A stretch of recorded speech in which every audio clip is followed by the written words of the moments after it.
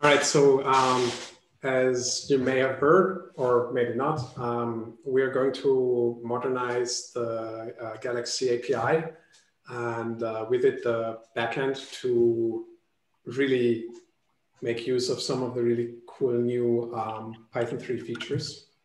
And all of that is only possible because we've finally gotten rid of Python 2.7. So Galaxy is now fully Python 3 compatible. That was a long multi-year effort led by Nicola and many others of the community, many sprints, many hackathons.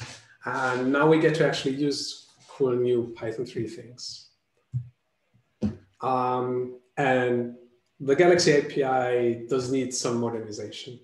So one of the biggest problems we have is that there's currently no way that we can do work outside of the request cycle.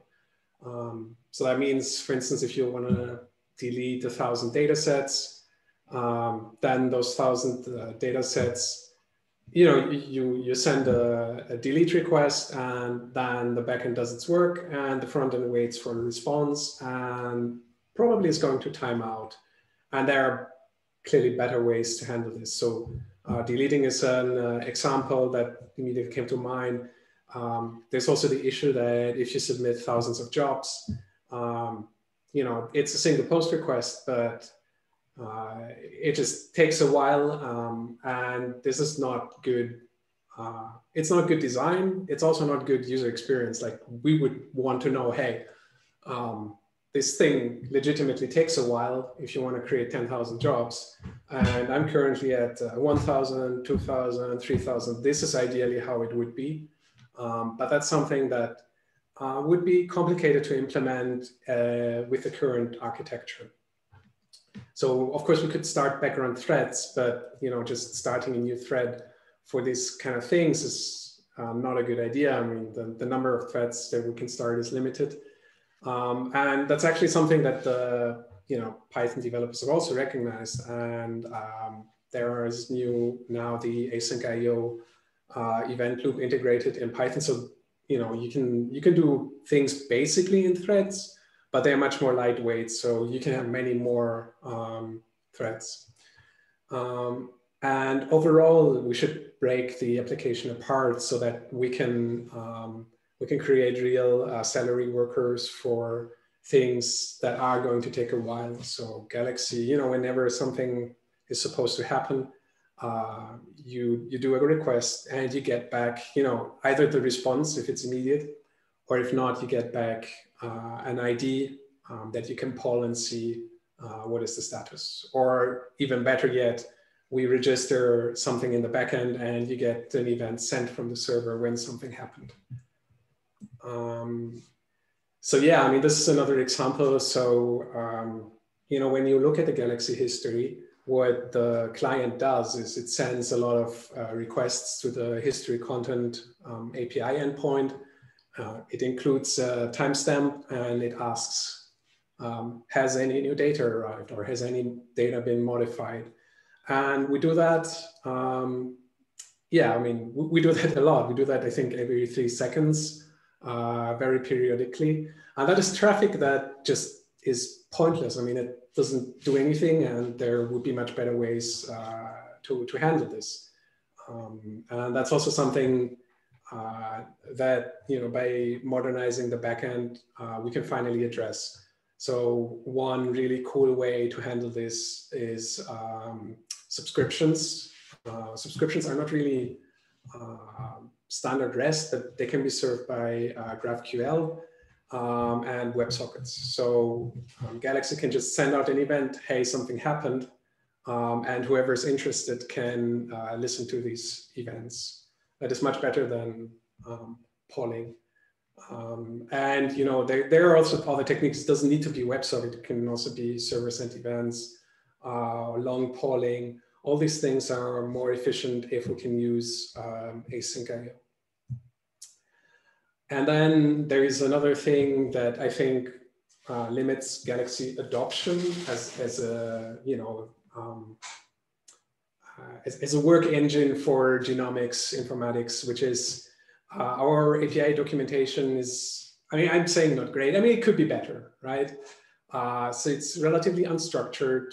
Everybody's using doc strings, right? We have doc strings for our API routes. But a lot of arguments are also repeated, so they're not listed in each of the doc strings. So I think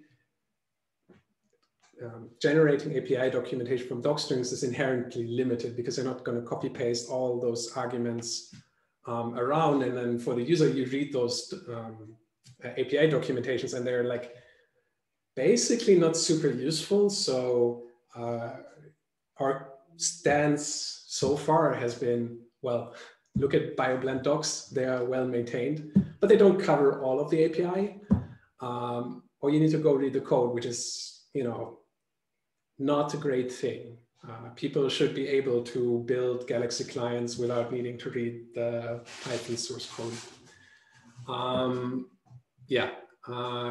And there's also not really any type of information on what the things that are returned by the API are actually. Like a common thing that we see is that there is a data set returned. But what is this data set? Is it the data set that corresponds to a data set on disk? Or is it the data set that is a history data set association? These kind of things I think are, for us developers, that might be something we've learned, we've looked at, we've maybe seen the database schema, but for somebody consuming the API, this is just super confusing. And there's no linking between the objects that are returned. So all of this can be addressed with OpenAPI. And OpenAPI is something that is really built into FastAPI. And so we get like really nice looking documentation. So this is actually,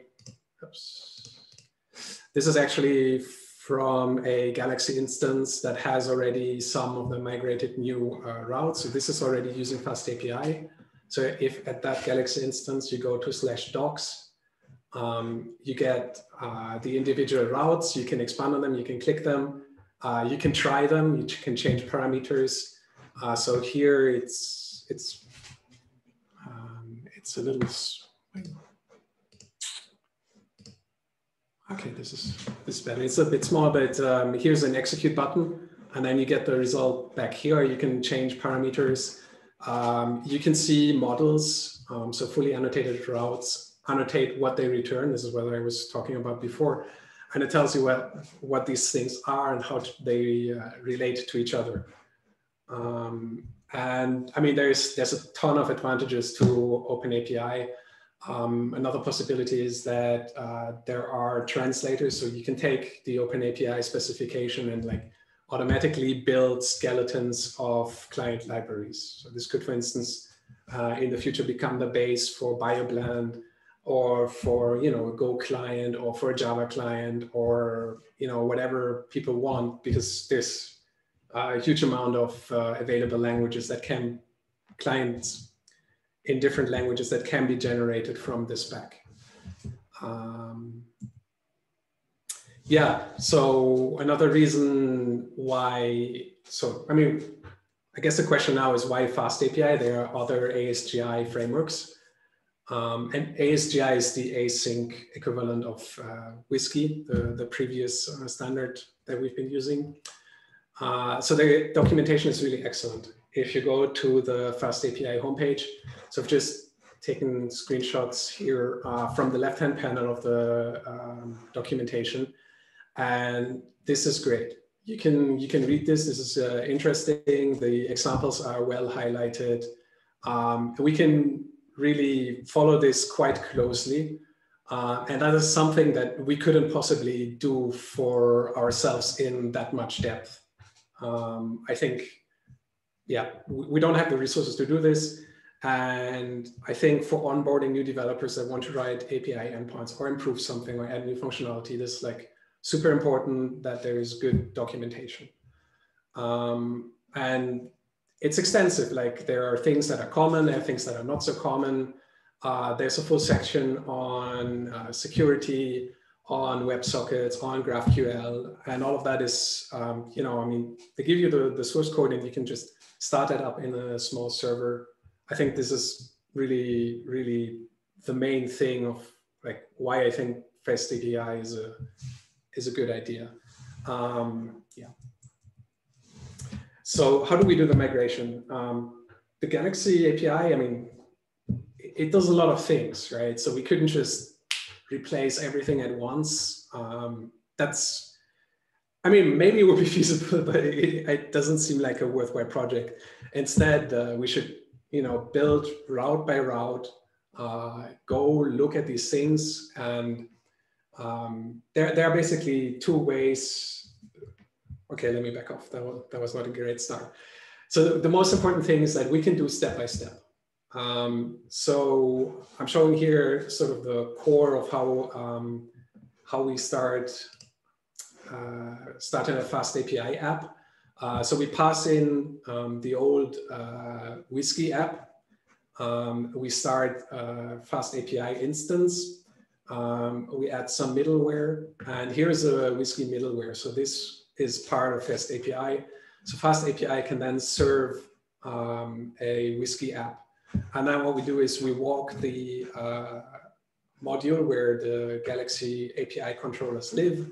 And whenever there's some object called router, so that's typically how you call individual parts of FastAPI component package module.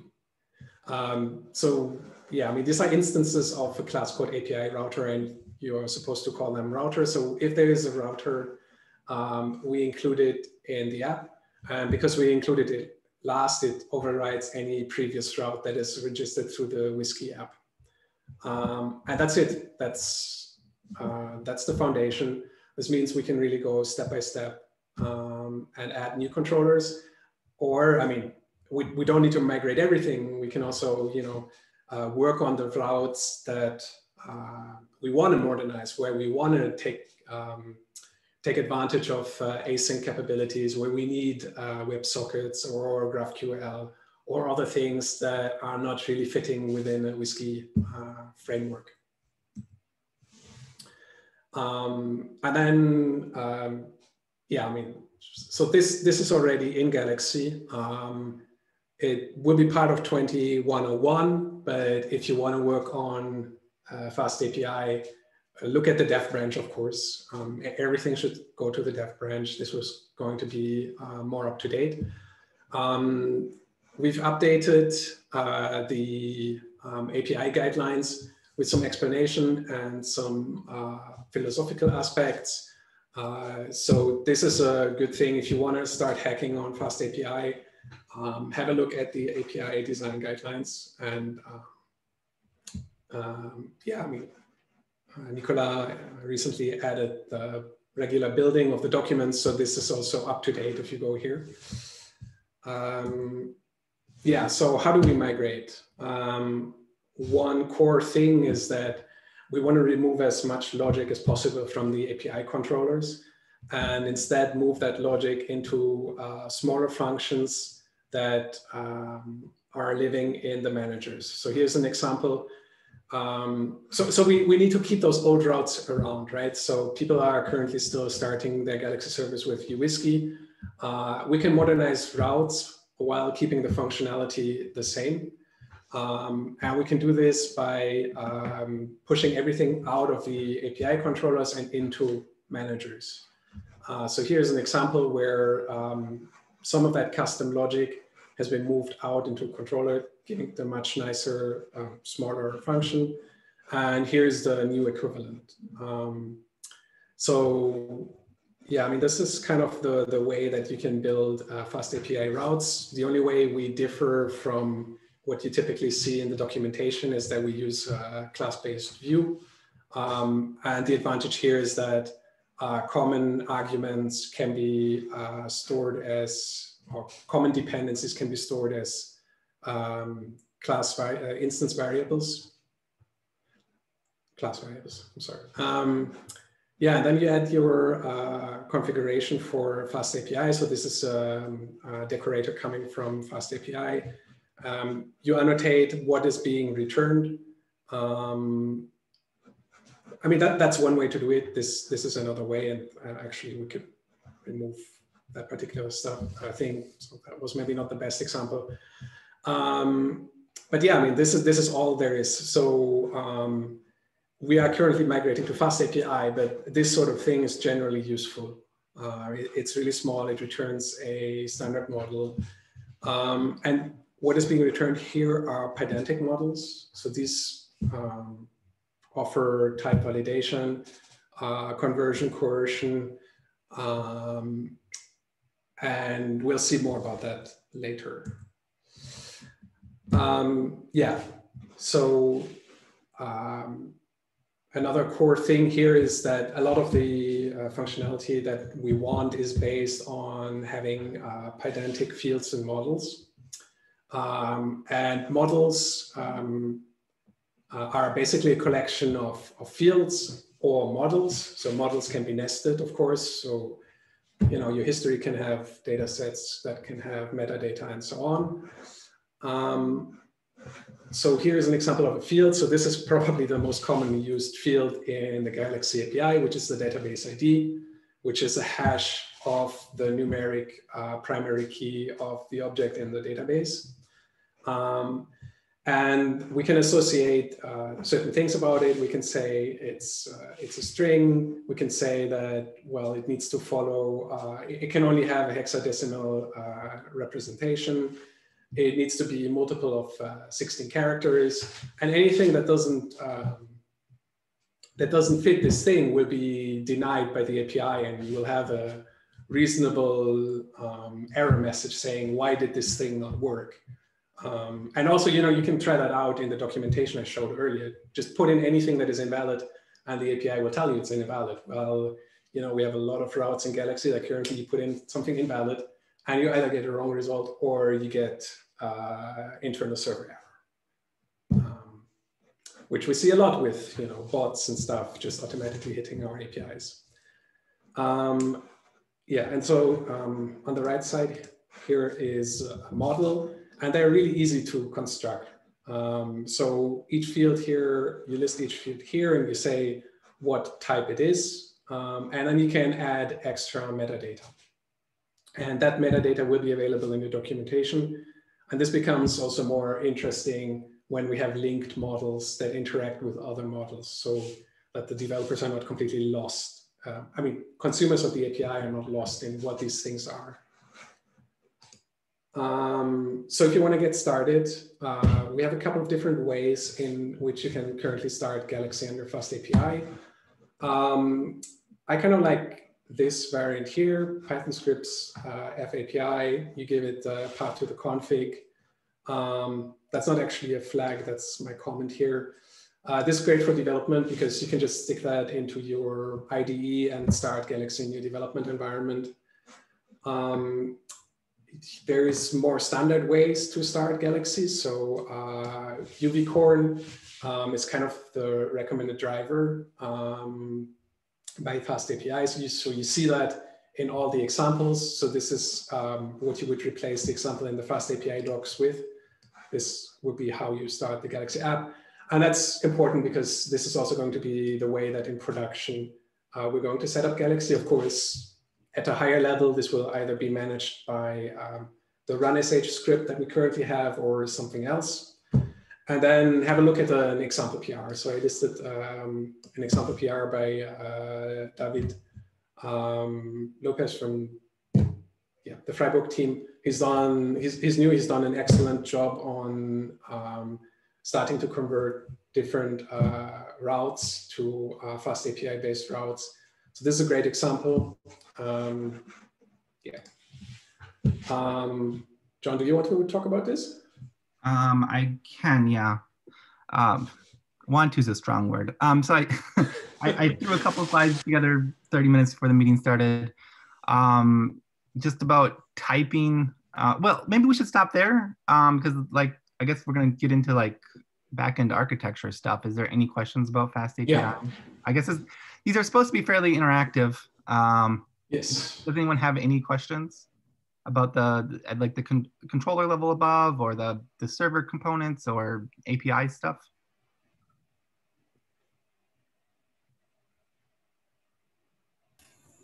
Sorry, so this means basically you're one or the other, effectively, in terms of APIs, right? You either are old or new. Yeah, so if you start with Uwhisky, if you continue to start with Uwhisky or Paste or other Whiskey servers, then you continue to serve the old API. But we try to have the old API and the new API share as much code as possible. We have an intermediate layer that takes the Pydantic models and pushes them out over the old API. So they behave similar, but you're not getting the new ASGI features there.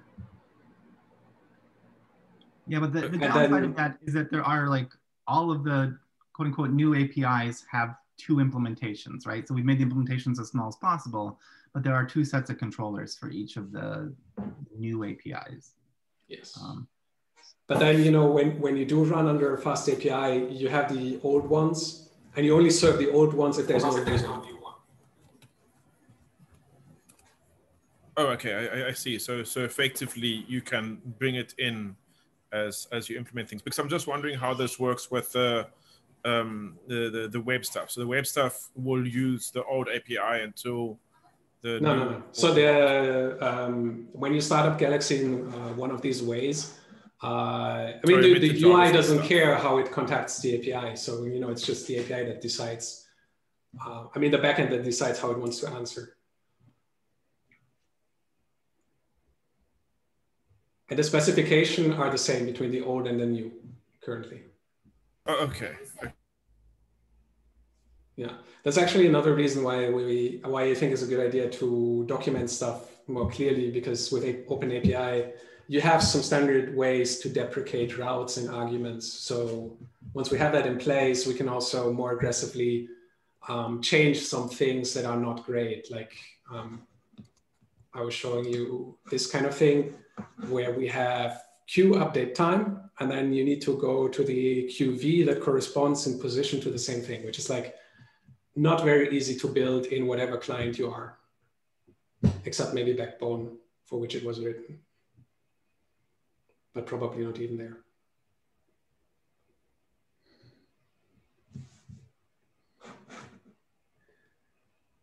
So I had a question, Marius. Is Unicorn communicating with FastAPI through ASGI, right? Is that correct? Yeah. And then ASGI, or at least FastAPI, wraps the old the WSGI modules and serves it, and we can do async as well. Is that correct? Well, not in the same route. So a route is either sync or async. Right. And currently all our FastAPI routes are also still sync, or, well, that's not true, but almost all of them are still sync, because we're using SQL Alchemy, and we're using the ORM of SQL Alchemy, and that's not yet compatible with async IO. That's going to come in the 1.4 release. Once that is out, we can use the async mode in the async controllers. So does that entail another rewrite, or just inserting async await all over the place? That's going to involve putting async await where there's something with blocking code. So, you know, when you fetch models from the database, you have to use await. But the Pydantic models, so the Pydantic models can also wrap things that are coming from the database. So if these are complete, they replace the serializers we currently have that use the ORM. And so they get around that problem, and should also be more performant because there's no more lazy loading and only fetching of attributes that we're actually going to use. Thanks. I mean, that's in theory how it should work, but we don't have an implementation yet.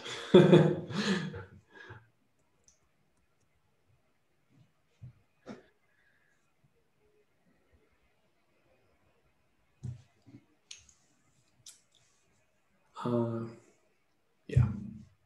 So I have a question. So it goes a little bit in the same direction, Mary. So the client routes will be replaced. They will be the same routes, or there will be new routes for the file. They will be the same routes currently, until we can like reasonably say bye bye your whiskey. Everybody should be using an ASGI driver. When that is the case, of course, we can start adding new routes or new mandatory routes, right?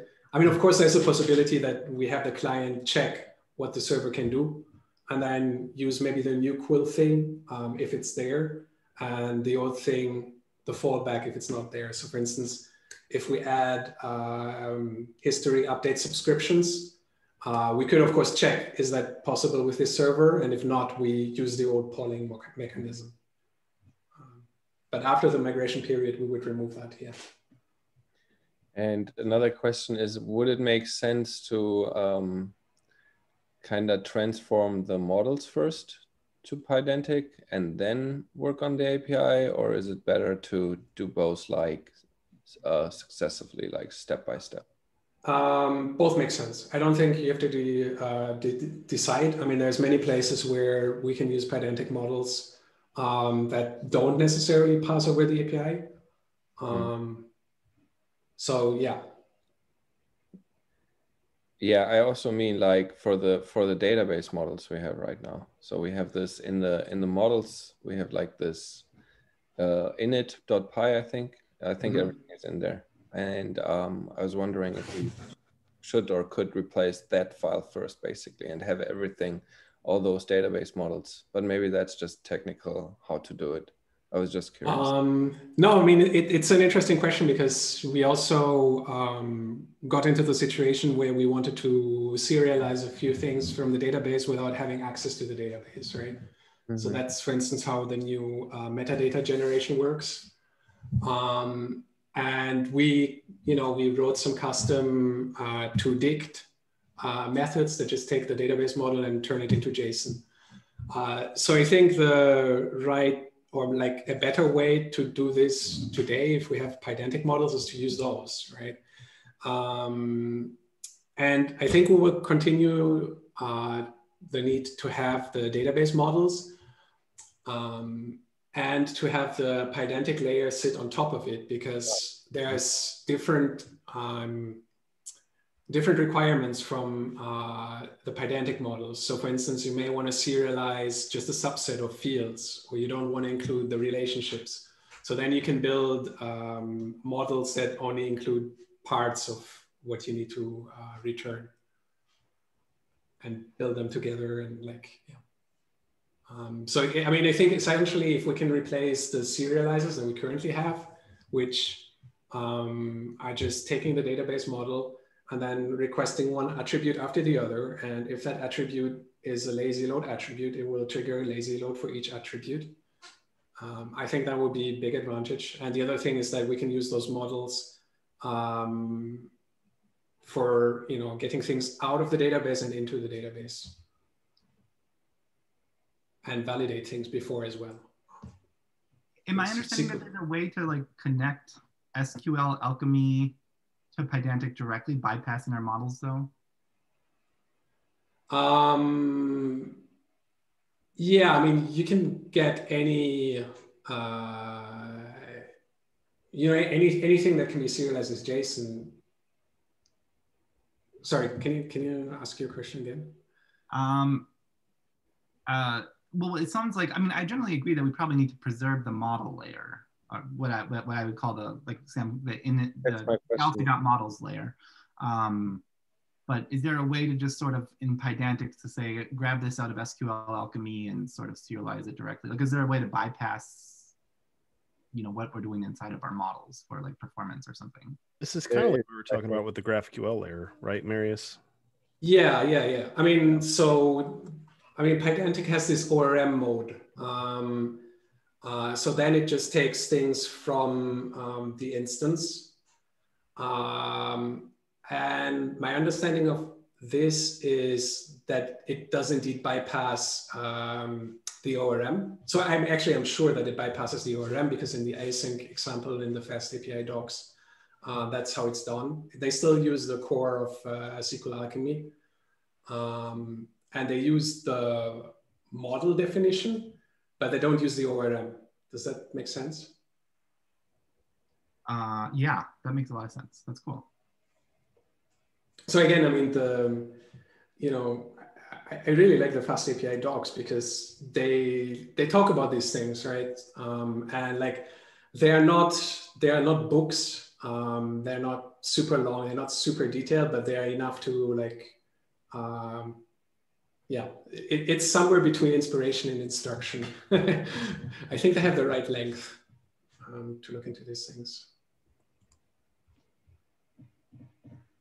Yeah, I mean, I've been hacking on this, and I want to like, I do think, to Sam's original question, should we be working on the back end first? I mean, I don't necessarily think we should be replacing the models first, but I do think that there's a lot of value in basically we're taking all of our controller code and making it pedantic for that layer that says, here's the thing we're sending off to the user. So replacing all the serialization code, all the code that's in controllers, we can push those down to models, push the views into pedantic, do the input validation in pedantic. Like, I think I'm getting nervous that we've converted a lot of routes and we're getting a lot of duplicated code, and we still are a release or two away from like ripping out UWSGI.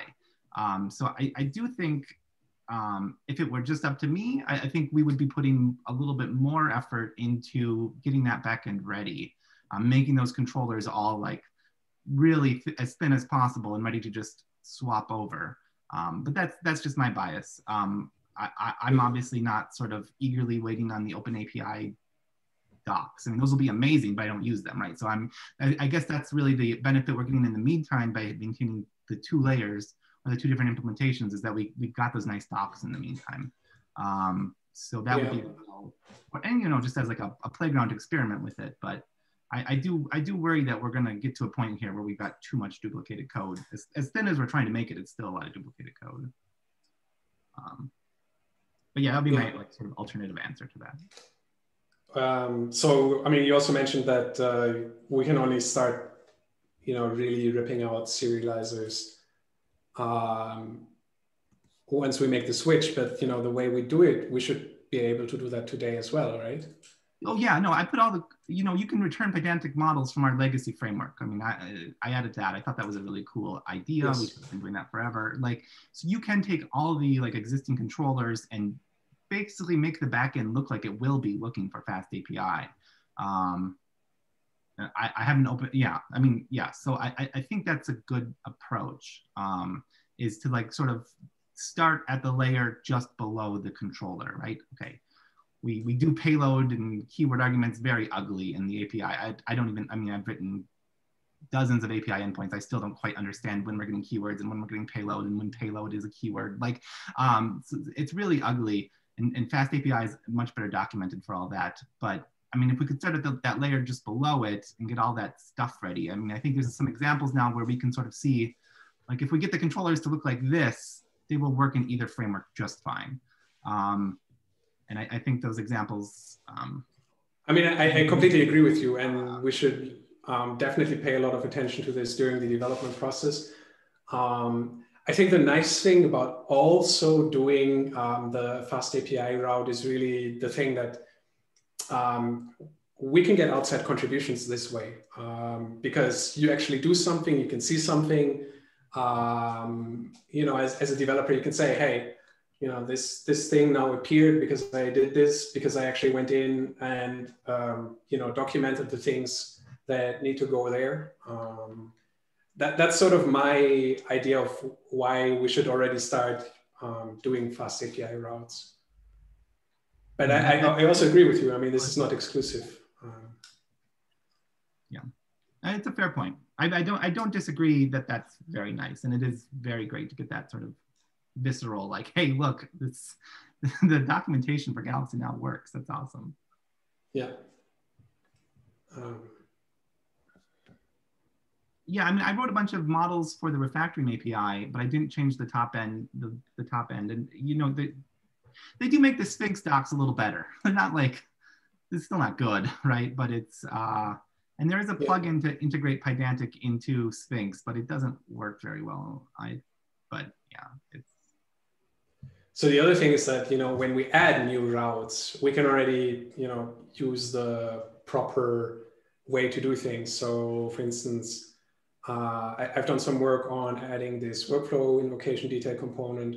So you can see now the workflow invocation details. What is sort of missing is filtering invocations. So you want to look at like older invocations. So you need pagination, search, and all these things. So these are all parameters that have not been there previously. So that is also an opportunity to add new things in the way we really want to do them currently. And in the same way, I was talking about adding GraphQL and WebSockets. So these are things we can start adding them. So that doesn't need to wait at all. And I guess one conclusion here is that we should push for getting rid of UWhiskey as early as we can, right?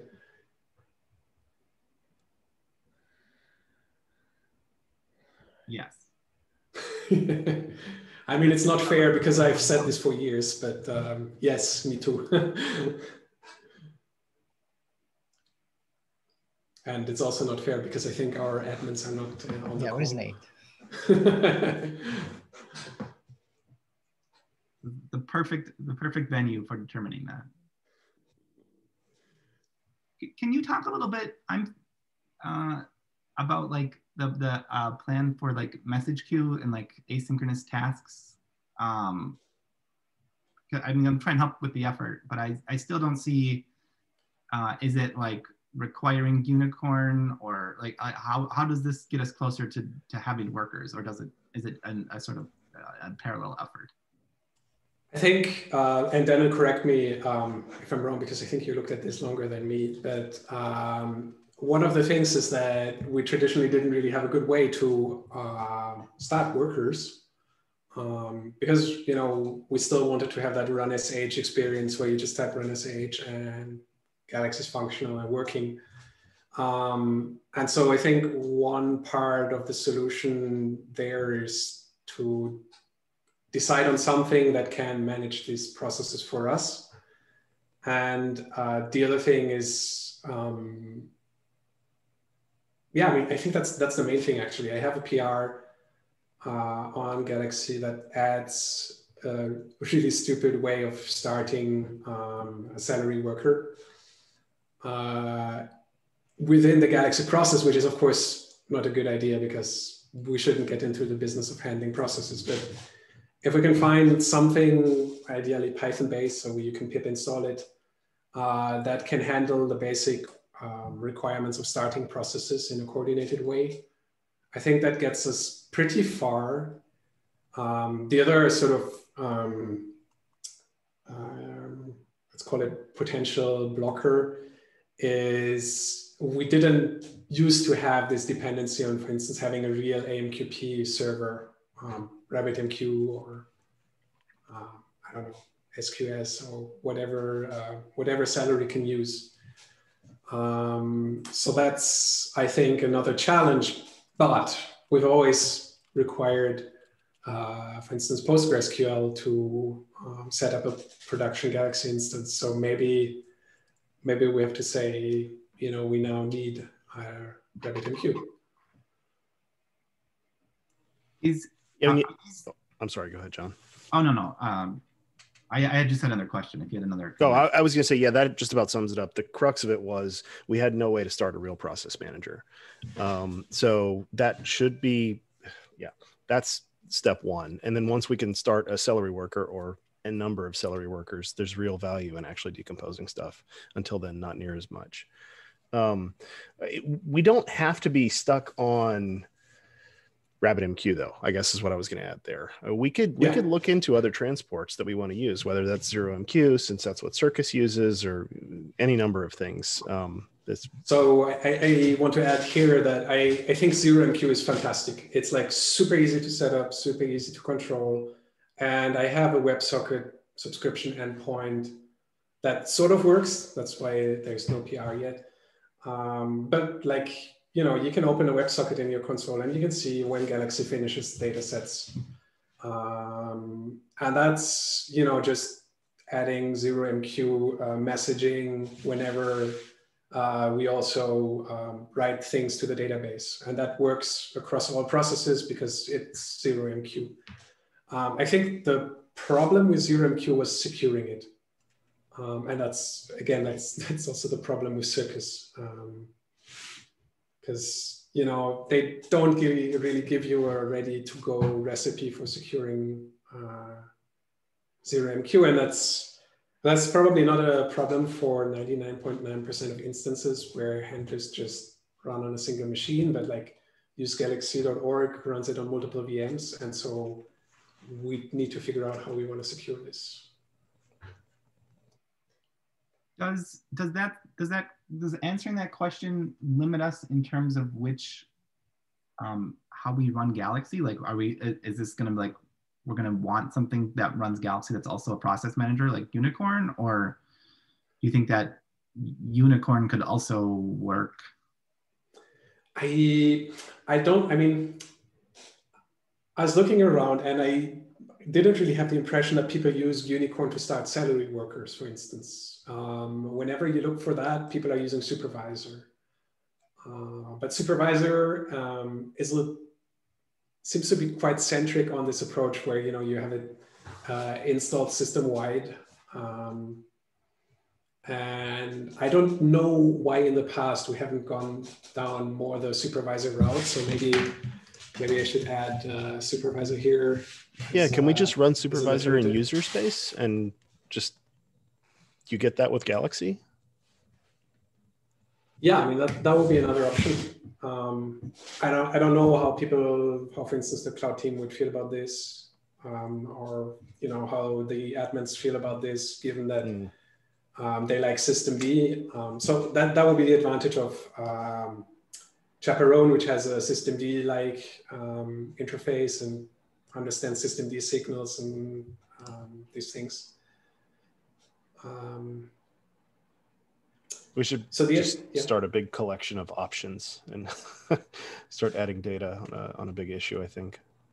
Yeah. And I mean, these things are not hard to set up. So maybe we should just, I mean, there's an issue. I should link the issue, but there's an issue on the Galaxy repo where Nate sort of spec'd out what we should be able to do. And I don't suspect this will be a hard job. Just trying how that will look like with Circus and Chaperone and Supervisor. I get the idea that with Circus, it will probably be possible to stuff this into Galaxy YML, which might be nice, but might also be a bad idea, I don't know. But, you know, just having a single config file might be nice for our users, /admins. Yeah. Shove it all in pyproject.toml. So, I mean, at least for the Kubernetes case, I guess it would be preferable to have Kubernetes as the supervisor without having a separate process, right? So there is that. And I mean, I was just wondering, is it an option to just have a simple, like, just if you run SH, you just use an in-process salary worker, which you kind of start manually. And then for a more production grade one, you have to start them up separately anyway. So yeah, I mean, that's kind of the route I went, except I started the worker during the handler setup. Okay. But yeah, I mean, that would be another option, I think. Although, you know, so the cloud setup doesn't necessarily need to use this, right? So if we integrated this with runsh or whatever successor to runsh, you know, that's just a very light wrapper and coordination for starting, stopping processes. So yes, of course, Kubernetes could bypass that and go directly to the code that Circus or Chaperone or Supervisor would manage.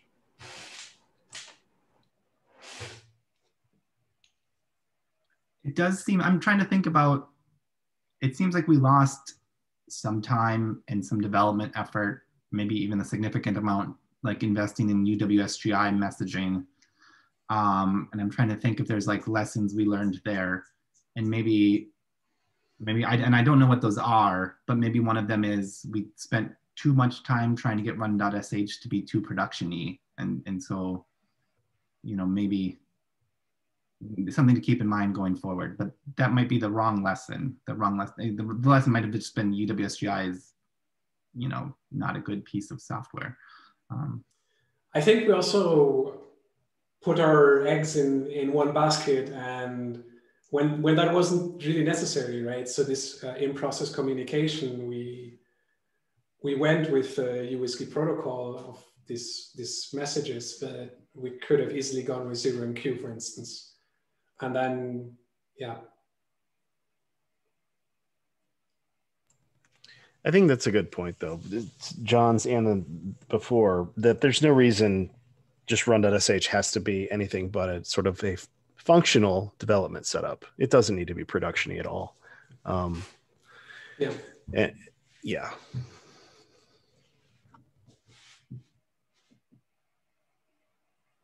Hey, Marius, can I ask a question real quick?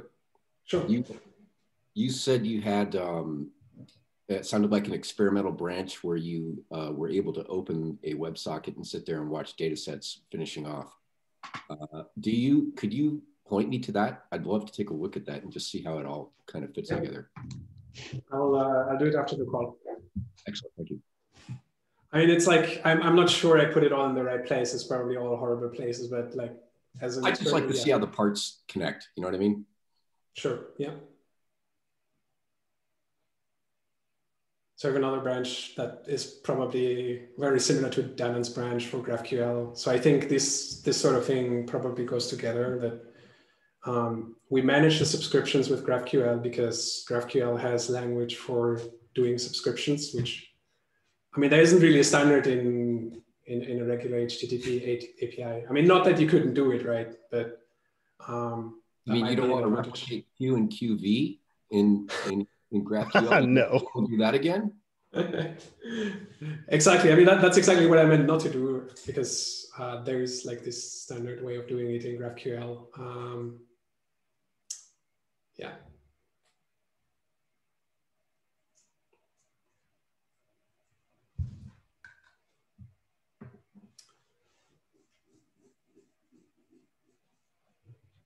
So, yeah, is there anyone that would like to start working on this? Are there questions on like how to get started? I do have questions on how to get started, but I got here late and I got a feeling if I rewind this video, my answers will be there. Yeah, indeed. There's also this like slide, just, you know,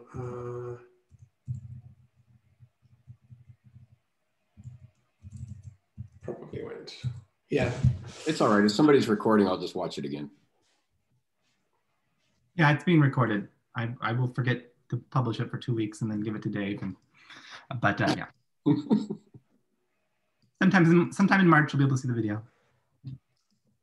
Well, sometime in March, you'll have your PR. Yeah, I mean, of course, also, you know, if you have concerns about this, then let us know. Also, you know, if you don't like the approach or you think we should do something differently, like now is the time to do that.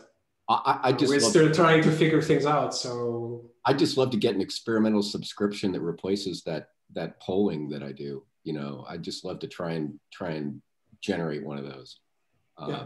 I do not like polling either. I noticed that one of the slides that was up here when I first came in was like, we do a lot of inefficient polling. It's like, yeah, we do. We really do. And I would love to eliminate that. Yeah.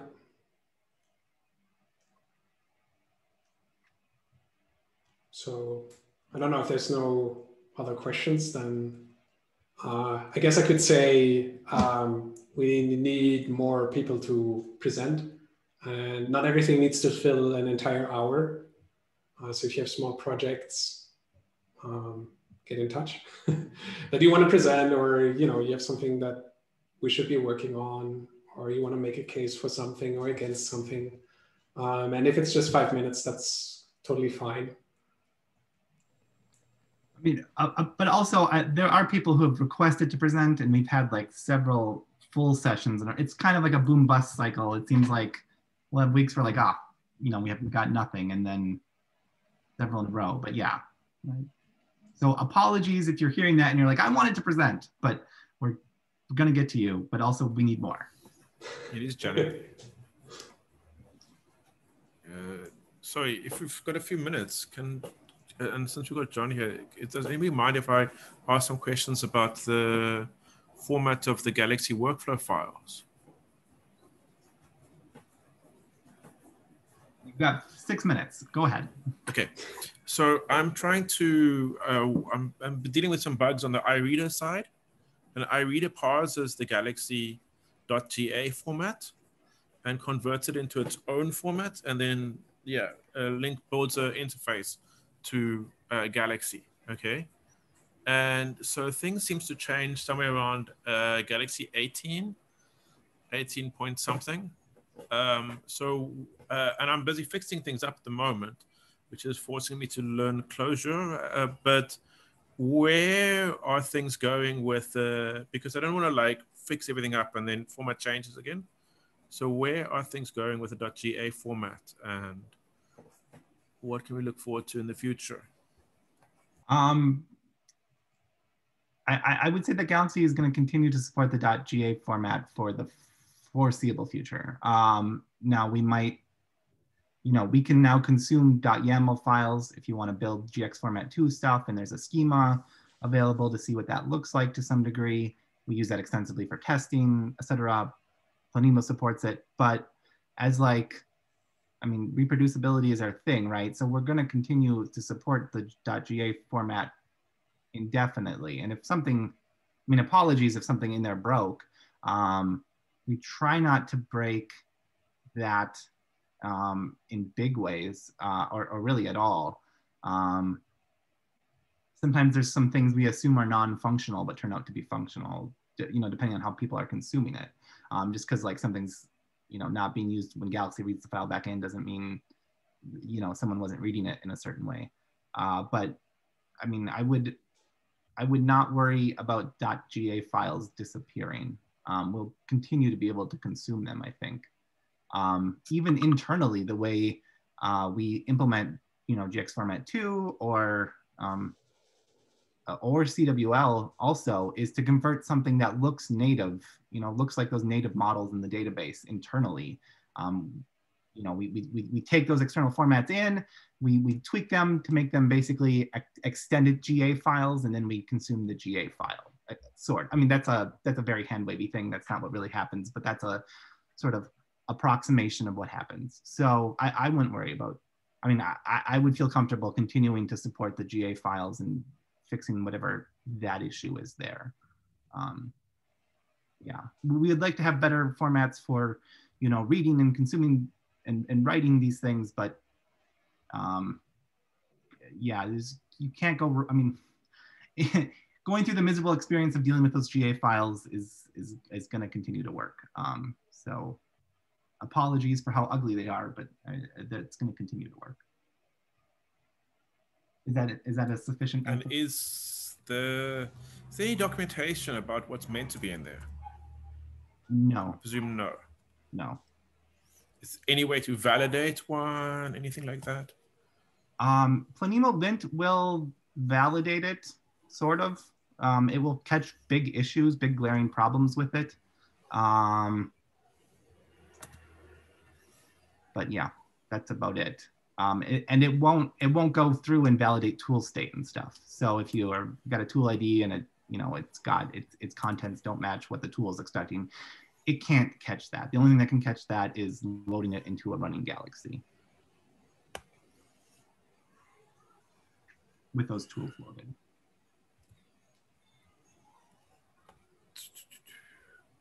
Okay, I guess we need probably to end on time. So thanks everyone for coming. See you in 2 weeks. Go paper cut. Bye everyone. Thanks, Marius. Cheers. Bye. Thank you. See you. Thank you. Thank you. Thanks.